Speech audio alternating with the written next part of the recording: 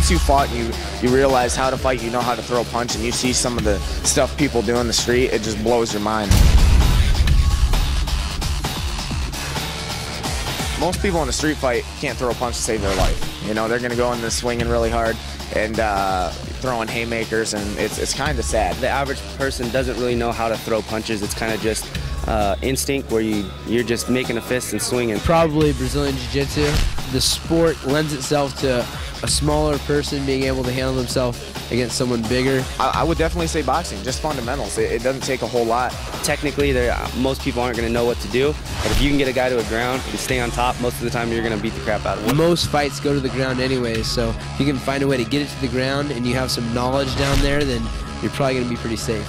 I mean, I guess you could run away. I'd never be the type of guy to run away, but yeah, that's definitely an option.